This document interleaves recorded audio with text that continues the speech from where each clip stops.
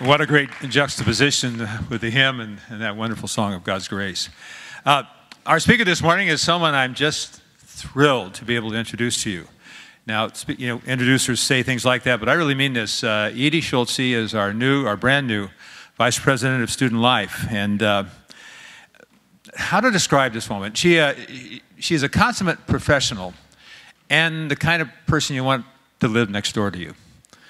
Someone you'd love to go for a walk with, or be instructed on what's the best course of action to take in difficult kind of institutional questions that she deals with continually in her position. Edee is a lot of fun.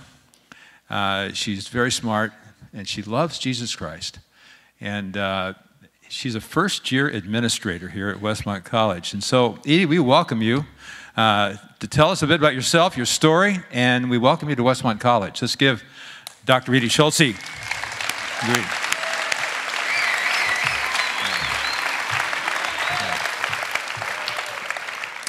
Father in heaven, thank you for this, your servant. And Lord, you have equipped her. You have brought her to this moment. It's your good pleasure that she's with us. Lord, I pray she'll feel that pleasure as she speaks. In Jesus' name, amen. Amen. Good morning, Westmont. It's really good to be here. It's good to be on campus. It's good to be in chapel here this morning. And I consider it an honor and a privilege to talk with you about the subject I'm going to address this morning. You know, we're in a series on resiliency and grit. And I'm going to talk to you as my friends because I want to tell you about a part of my life that was very challenging and really difficult. So I have two stories. Both are true. One is my story, and the other is a story of a historical event that happened in Hinckley, Minnesota. That story, the second one about that event in Hinckley, serves as an illustration or a way of understanding what happened in my life. So we're going to start by listening to a little clip, watching a little clip from the Weather Channel and Mark Mancuso, who will explain what happened in Hinckley. Okay, you're probably asking why am I telling you this story about the devastating fire in Hinckley, Minnesota? I used to live in Minnesota, and when I moved there in 2008 to start working at Bethel University, I wanted to learn about the state. So I went with a friend to the little town of Hinckley. It's about halfway between the Twin Cities and Duluth.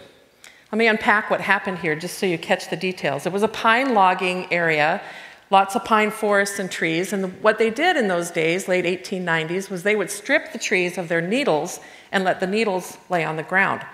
Now, some of the workers would burn the debris, but some would leave it there. Essentially, what you had was a gathering of dry pine needles, and over time, in some places, it was a foot thick. Okay, I don't have to tell you that that is a recipe for disaster in a fire zone. There was bad practice that was happening in terms of the accumulation of this debris. So I call that dysfunction. And then there was a disturbance in the atmosphere. I'm not a meteorologist, don't know very much about this, but I do understand that when there's cold air up top and hot air down below, they call that a temperature inversion. And what happened was the cold air held the gases and the heat down so that when two of these fires connected and united their force, the flame came up like a tornado or a vortex, bursting through the division between the hot air and the cold air, and then all of that cold air with oxygen swept in, and the fire took off.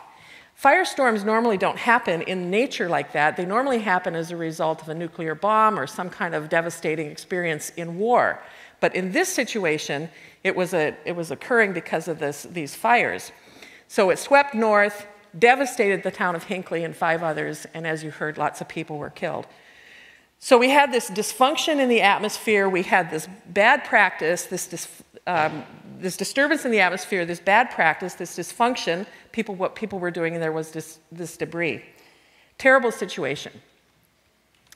Now, I like illustrations, things that help me understand what's going on in my own life, stories like that, because when I think about the period of my life that was in the mid-1990s, these 3 elements apply: debris, dysfunction, and disturbance.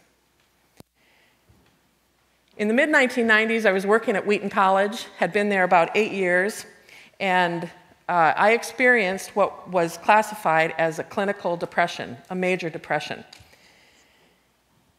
I was born into a family that had 4 kids, loving parents, godly people, raised in rural Canada. Mostly what we talked about was the weather, the farming, who's getting married, who had babies. We didn't talk much about emotions. I remember when I was growing up, if I was angry with my sister or fighting with my brother, what would often happen is I was told, you go to your room. And when you can find your happy face, then you can come back out. I never saw my parents argue. So when it came to handling difficult emotions like sadness, anger, fear, frustration, I didn't have a very good preparation period. I love my parents. In fact, I was just with them this past weekend. Things are much better now. They are still loving, godly people, and we can talk about our emotions. In fact, I had a really nice conversation with my mom, and I asked her about things that are frustrating for her right now, and she was able to articulate it. And I was able to respond back to her and say, oh, Mom, that's so hard. So we're much better now, but when I was growing up, we weren't very good at it. I'm a doer. I feel reward when someone says to me, you've done a great job, or you've contributed well. I love it when what I do is significant, when it's well received. I wasn't very good at relationships. In fact, it was a little ironic when I started working at Wheaton College as residence director, and that was my main job, was to build relationships with people. I had to learn all of that. I had black and white thinking, ways of thinking about my life and things around me. Things were either right or wrong, bad or good, black or white. Very clear. It wasn't very well-developed way of thinking about life. Now, I was in my mid to late 30s in the 1990s. So where you are right now, in your 18 to 23-year-old years, if you're thinking about these things, you're already way ahead of me, and probably way ahead of a lot of people who are in my generation. We didn't work very hard when I was growing up at helping other people understand how they were wired, how God made them. We worked pretty hard at that here. So I would say pay attention to that, but for me, it was kind of a void, it was kind of a gap. This was my debris, my stack of pine needles. Wasn't very good at emotions, relationships, didn't know how to talk about my life, didn't understand who I was and how I was wired. Enter the dysfunction. In the mid-1990s, I worked with a coworker who, over the course of 8 or 9 years, as I look back on it now, I describe it as there was a dismantling of my sense of self. Whatever sense of self that I had was dismantled within this relationship. Expectations were not clear. It was frustrating week to week to not be able to do something that was satisfactory. Instructions were erratic. I tried the best I could to succeed in the ways that I knew. I was a doer. I wanted to succeed. I wanted to do something right. When that didn't work, when I wasn't successful at that, I wanted to do something about it to fix it. I was unable to, and it left me feeling inadequate, discouraged, diminished, questioning my competence, and therefore my value. That was a dysfunctional relationship. I had another dysfunctional relationship, and it was codependent. Now, what that means is that I did anything I could to be wanted and to belong, to feel loved, to stay in this relationship. I made a lot of bad choices, a lot of sacrifices of myself in order to be in this relationship. I did anything I could to maintain close connection. It started to become really difficult to tell where I stopped and this other person started. Our lives were so enmeshed. These were the burning fires of dysfunction against the debris that had gathered from my past. And then there was a disturbance in the system. Something unusual happened. In the fire situation in Hinckley, they call it a temperature inversion. Here, a couple things in particular. One, I had my integrity questioned. Somebody questioned that what I said I would do, I didn't do, and that's another story for another time. But I had actually done what I said I would do, but my integrity was questioned. That was new for me. I was a doer. I kept my word. When I signed my name to something, I meant it, and I followed through. So when someone questioned me about that, there was a disturbance in the system. It was unusual. Something inverted happened. I was bypassed for a job opportunity. That had never happened to me before. I had not failed like that. Caught me off guard. I didn't know what to do with that. I was unpredictable day to day. People who worked with me would actually check with each other and say, is today a good day to talk to Edee? Not today. Sometimes they would say, today is an okay day. This was going on around me and I didn't know it was happening. So debris, dysfunction, and disturbance, and the result was these things collided into a major depression. At the center of it, I would say that I experienced a loss of dignity. I didn't think I was valued. I didn't know who I was. I wanted to be loved just because. And when that didn't happen, I lost dignity. That led to a loss of hope. And it looked like, in my life, things like this. I lacked interest in things that typically were important to me. I had trouble sleeping. I was tired every day. I felt worthless. I felt guilty. I had trouble concentrating and making decisions. And in a job like mine, working as a director of residence life at Wheaton College, it was a problem. I had thoughts of suicide, and I think that had I had the means and an opportunity, I would have acted on those. In some ways, my dysfunction felt very safe because I had grown accustomed of how to work with it, how to live with it. It's a little bit like decorating a jail cell, as though you're going to live there a long time. In fact, I heard that in a message, a sermon at church one time. The pastor was saying, don't decorate your jail cells. And that rung true for me. But it was a dead-end street. I was self-destructing. I'm so grateful that God brought help my way. It started when this friend of mine said, this friend I was in this codependent relationship with, when she said, I can't help you. I'm not going to do this anymore. We're not going to have these long late-night sessions where I unpack your day and buoy you up so that you can face tomorrow. We're not going to do that anymore. It's the last thing I wanted to hear. It was the best thing she could have said. Because what it required of me then was to get the help that I needed. I connected with a counselor and a psychiatrist, and it was really out of desperation because I had lost the one faithful support person that I had, that I faithfully attended therapy for a couple years, 2 years, started medication, and slowly began to get better. What I needed at that point first was forgiveness. I needed to give forgiveness to people who had hurt me. I went through a process talking with my parents about forgiving them for what I did and did not receive in my childhood. I needed to be forgiven for some of the decisions that I had made. And there were some bad ones. I needed a differentiated self. Now that's a big word, basically just to say that I needed to know who I was and who I wasn't. How had God wired me? If I could figure that out, then I could begin the process of having dignity restored to my heart. I needed to know that I was valued, not because of what I could do, but simply because of who I was. I needed to develop ways of thinking about the tough things that came my way so that I could respond better. Develop what I call sea legs, so that when life throws me a wave, I can handle it. Now, we're all on that journey. I'm still on that journey, knowing how to handle myself and when tough things come my way. But it was a process of developing specific strategies for me to cope with things like rejection and failure, disappointment, fear.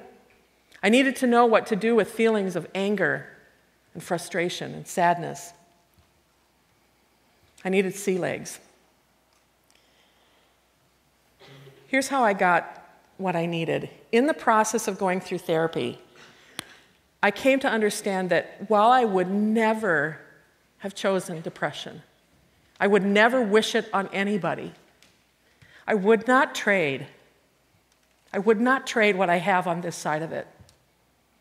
It was a gift in dark wrapping. When I chose to unwrap it, and essentially there wasn't a lot of other choices, but when I started to dig into it, there were things that I received that I would never have gotten otherwise. I would not have chosen it, but I would not trade what I have on this side of it. My therapist would say things to me like, "It won't always be like this." Oh, did I need to hear that? And she would say things like, "You're doing the right things. Keep doing the right things." She was saying things like the future could be different, that I was doing what I could do. She was challenging me to take the long view of what life was going to be like. I sum it up by saying she was one who stood at the crossroads in my life and held a candle of hope. In fact, she said, "I will hold the candle of hope for you." And my mom said, "I will loan you my faith when you don't have any." Those were words of gold to me. I needed to feel that I was wanted. I had a friend who told me one time that there's this terrific little detail in Mark chapter 3 where Jesus called to himself those whom he wanted. And I camped on that little phrase, and I still, to this day, camp on that little phrase. Jesus called those whom he wanted. He wanted me. And while I love being used of God, and that's a really great thing, when it comes right down to it, I'd much rather be wanted than used.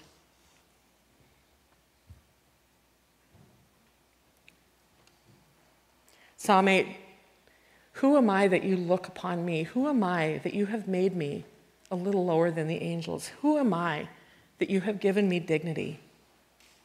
Who am I that you call me a daughter of God? Who am I that I am loved and adopted and gifted? Who am I?"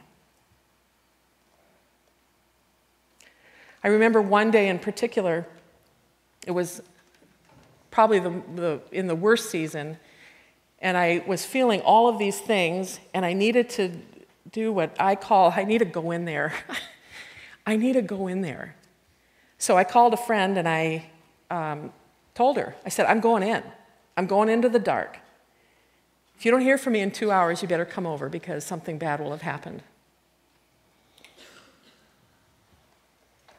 So I locked myself in the bathroom, and I dealt with God, asked him the hard questions.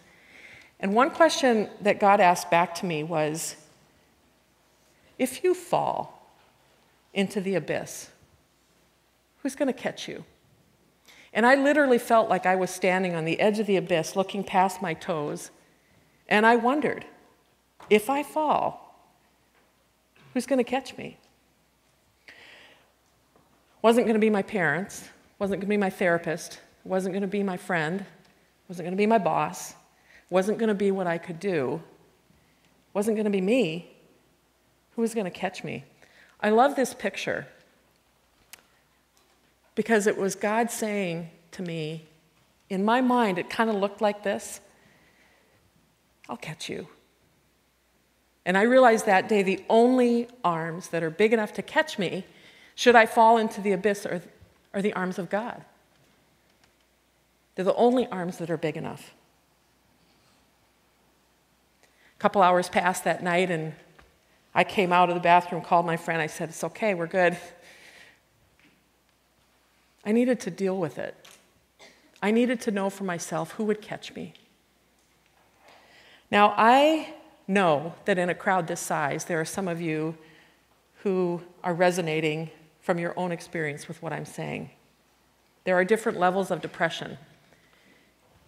Everybody goes through sad seasons. That's part of life. They can be a day, 2, a week, a month. Things happen and we feel sad. There are more serious types of depression that are debilitating, cause us to lose interest or pleasure in the things that we typically enjoy.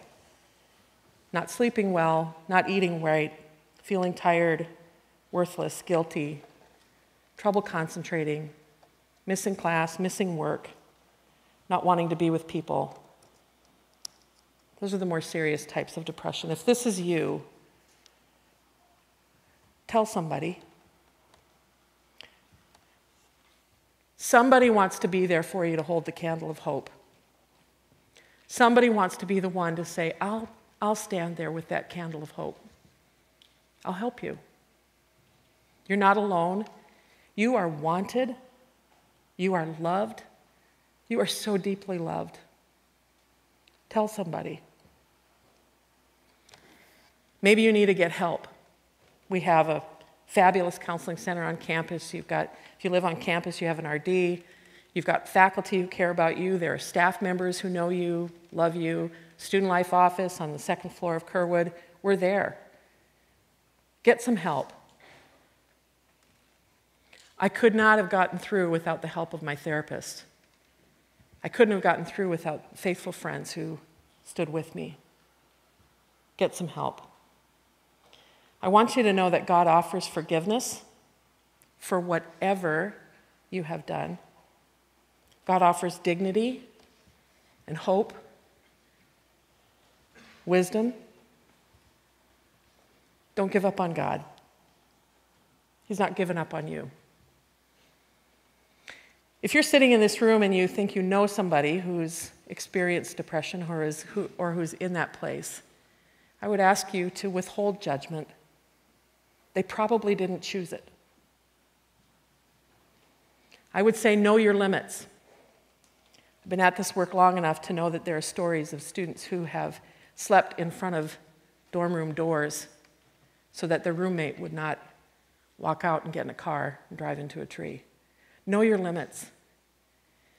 If you are sacrificing so much for the emotional well-being of somebody else, you're in too deep. Help your friend get the help that they need. Know your limits. Do what you can. You can pray. You can listen. You can redirect people to the best helpers. You can be a friend. Take your friend to the movies. Sit with them in the DC. Take them for coffee. In general, to everybody, I would say understand your debris. What do you bring with you from your past? Embrace forgiveness, the giving of it and the receiving of it. Be courageous to address dysfunction. Life is hard, but God is so good. Here's what I know. I know that God's arms are big enough. That's the power. I know that we are wanted. That's the love. And I know that there is a better future. That's the hope. Dr. Schachberger is going to lead us in the benediction.